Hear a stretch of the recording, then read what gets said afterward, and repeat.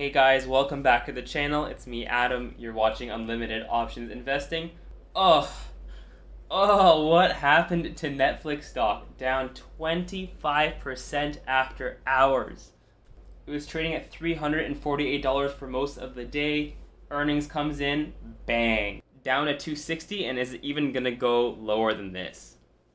Alright, so before we get into the video, if this is your first time on the channel, welcome aboard and hit that subscribe button, smash that like button, and check out my description below for my Twitter, my Instagram, and my TikTok. Check it out. Alright, so Netflix shares cratered 23%, well 25 now, after company reports it lost subscribers for the first time in more than 10 years. Shares of Netflix cratered more than 23% on Tuesday, after the company reported a loss of 200,000 subscribers during the first quarter. It's the first time the streamer has reported a subscriber loss in more than a decade. And this reminds me actually of Meta Platforms, their last earnings call. And when that stock had cratered from over $300 to $250, it also lost 25% just in an instant. It was the first time they had ever had a decline in daily active users. Netflix blamed increased competition, password sharing, as well as inflation, and the ongoing Russian invasion of Ukraine for the stagnant subscriber growth. And I got this from a newsletter in the morning. 35% of Americans have canceled a monthly subscription in the past month. 35% of Americans have canceled a monthly subscription in the past 6 months due to inflation, according to a recent CNBC survey. Plus, 36% of respondents will cancel a subscription if higher prices persist. But it's not just Yanks yanking the bill. British households have canceled about 1.5 million streaming accounts in 2022, according to the analytics group Kantar. As subscription fatigue sets in, some new entrants are learning that you can't just slap a plus on your name and cash your chips in.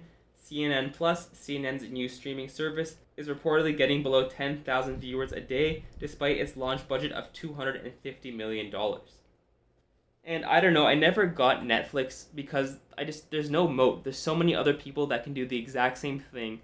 They're a one-trick pony. They're not growing in any other meaningful way. So this isn't all that surprising. I don't think that the market should be freaking out that this tech company is down 25%. I think it says more so about the company than the broader markets.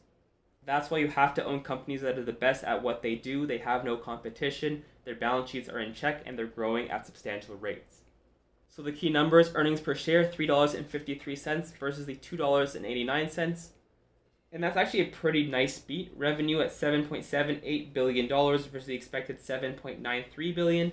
And global paid net subscriber additions, a loss of 200,000 compared with 2.73 million ads expected. Wow, that's a big miss. And that's the reason why it's down so much. Netflix previously told shareholders it expected to add 2.5 million net subscribers during the first quarter. Analysts had predicted that numbers would be closer to 2.7 million. During the same period a year ago, Netflix added 3.98 million paid users. Checking out their financials, so for revenues, the 3 months ended March 31st at $7.8 billion compared to $7.7 the previous quarter and $7.4. So cost of revenue at $4.28 billion. Versus the last quarter at 5.23, which is a lot higher. A big jump from where it was previously, and then even in 2020, a lot of the time it was under $4 billion. Building an operating income of $1.9 billion. Minus off those expenses and you get a net income of $1.6 billion, which is actually a lot better than the previous quarter. Is that trend of losing subscribers going to continue, or is this the worst that it gets? Inflation settles and people get back their subscriptions again.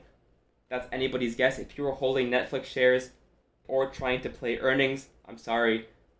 Anyways, let me know in the comments below, what do you guys think, and do you think this has any effect on the market tomorrow? Is it going to freak out, and on Tesla earnings even? Let me know in the comments below. Again, take a look at the description for my Instagram, my TikTok, and my Twitter. Subscribe and like the video, and I'll see you guys in the next video.